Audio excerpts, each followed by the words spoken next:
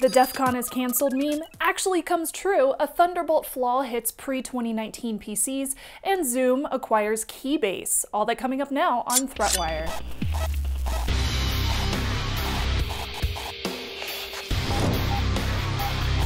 Greetings, I am Shannon Morris, and this is ThreatWire for May 12th, 2020. This is your summary of the threats to our security, privacy, and internet freedom.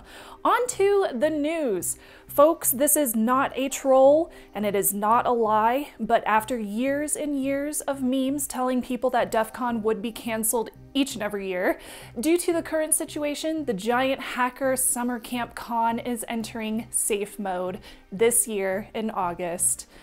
While this probably comes as no surprise to most folks out there, given that every event for this year has either been pushed back, canceled completely, or moved to a digital live stream, this news came as kind of a hard pill to swallow for many longtime DEF CON attendees, including myself. DEF CON is the biggest hacker convention in the US, estimating around 20 to 25,000 attendees each year, and it takes place in Las Vegas every August. The event and its sister convention, which is called Black Hat, have been a tradition for the Hack5 team since the late 2010s, where some of the biggest privacy and security news is published as talks, villages, and even panels. The event has been lovingly nicknamed Hacker Summer Camp because of its rich ability to make anyone feel welcome and have a place in the ever-evolving world of hacking. I love going because I get to meet so many of you in person, face to face, and putting names to handles online and knowing how much this channel has influenced so many folks' careers, that's a big motivator for me. Now, for the first time ever, DEF CON will be moving to an online event. This means that challenges, talks, villages, contests, CTFs, movie nights, drink-ups, and a lot more will be planned and coordinated through the DEF CON forums. Black Hat will also be moving to a virtual conference as well. Now, for the safety of all involved, I think that this was the right move. It is totally sad, and we will miss the opportunity to do meet and greets to see so many of you, but I am glad that Dark Tangent and the rest of the DEF CON team decided to go digital. DEF CON 29 is still full steam ahead for August of 2021, and as long as there's a DEF CON happening in Vegas, I can assure you I will be there. I hope to see everyone on the forums and taking place in their online events. Until next year at DEF CON 29, I hope everybody stays safe as well. Shout out to Joel on the ThreatWire Patreon for sharing this story. Some big news surfaced yesterday in regards to Thunderbolt security. A researcher from Eindhoven University of Technology, sorry if I incorrectly said that, discovered a vulnerability within Thunderbolt ports that could allow an attacker with physical access to read and copy data even if the drive is encrypted and the computer is locked or asleep. They dubbed it Thunderspy, and it requires no interaction from the user, and it leaves no traces after the attack has commenced. According to a published site dedicated to the vulnerabilities, this attack would take about 5 minutes to occur on Windows or Linux environments. An attacker can use simple off-the-shelf components, costing a few $100s to take advantage of these issues. To demo this attack, the researcher uses a Lenovo ThinkPad laptop, showing that it's running Windows 10, but it's locked. They remove the backplate to the laptop, they clip components to the interior of the Thunderbolt 3 port, and they connect this to their attacker PC to run a payload. This payload disables the security implemented on the victim's machine, and it logs in as if they already had the password. It's basically an evil-made attack, allowing an attacker to steal data even when a system is locked. While it does require quite a bit of physical access, like most likely requiring an attacker to remove the whole backplate, it leaves no trace because it requires no network activity. So why does this occur? Well, Intel's Thunderbolt technology uses direct access to a machine's memory for faster transfer speeds. They work at a low level, but with high privileged access. So connected peripherals bypass OS security and policies and directly read and write to the memory. Direct memory access, or DMA for short, are attacks that take advantage of this, and 7 total vulnerabilities allow for Thunderspy to occur. Now, these include inadequate firmware verification schemes, no Thunderbolt security of boot camp, unauthenticated device metadata, and a lot more.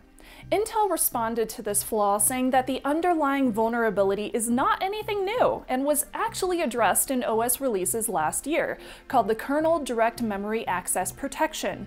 But if those mitigations are not enabled, or if a device is not newer than a computer made in 2019, the new Thunderspy physical attack vector works. This mitigation was enabled in Windows 10 1803 RS4 and later, Linux kernel 5 and later, and macOS 10.12.4 and later versions. Intel also noted that this attack was not demonstrated on systems with the kernel direct memory access protections enabled, which would be machines made within the last year or so. Unfortunately, not all machines have kernel DMA protection even if they are newer, so the researcher has released a tool on their website which is called SpyCheck to verify if your machine is vulnerable and whether or not you can enable kernel DMA protections. The researcher suggests disabling Thunderbolt ports in the BIOS, enabling hard drive encryption, and turning off the computer whenever it's unattended to mitigate the problem. Another mitigation is to enable security levels, which can disallow untrusted devices and do not allow folks to just borrow your Thunderbolt devices or peripherals. Also, just don't leave them unattended. The device used in the demo is pretty obvious, and it would likely not be used in a public setting like a hotel lobby or a coffee house, but evil-made attacks could take place on unattended machines in hotel rooms or private offices, and an entity with funding could potentially turn this attack into a very small device with some manufacturing. Before we hit story number 3, I wanted to say thank you so much to my supporters over at patreon.com/ThreatWire. My Hush Puppy Perk level patrons are also so awesome for sending in their fur baby photos every single week. I love them. Keep them coming. They're adorable. And if you want to support ThreatWire but you don't want to be a Patreon supporter, check out snubzy.com/shop where you can get a ThreatWire t-shirt, ThreatWire stickers, and even my own digital photography, all of which supports the shows. Oh, Zoom. I probably don't need to mention all of the security and privacy stories that we've posted about in the past 2 months, but the company is now trying to combat some of that bad press by acquiring Keybase, an encryption and PGP social platform that even we have done tutorials and reviews on as a part of Zoom's 90-day plan to strengthen their security measures.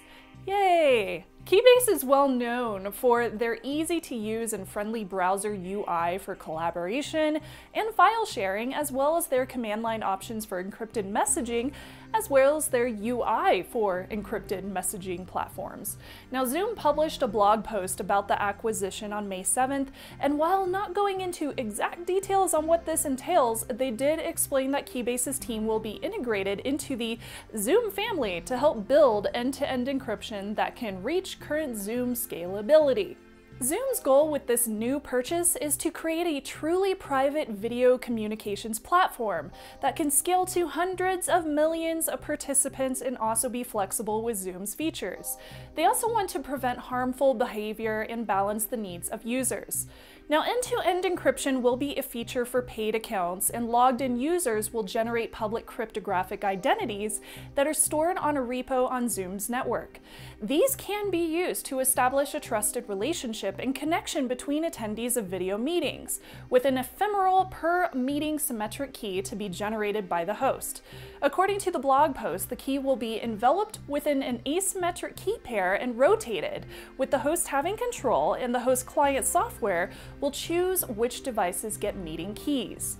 Keybase's future as a standalone product is yet to be determined. Unfortunately, Keybase itself has had a large spam problem on their own encrypted messaging platform as recently as late 2019 and early 2020, so only time and security audits, to be honest, will tell if this is a fruitful acquisition as Zoom is hoping for.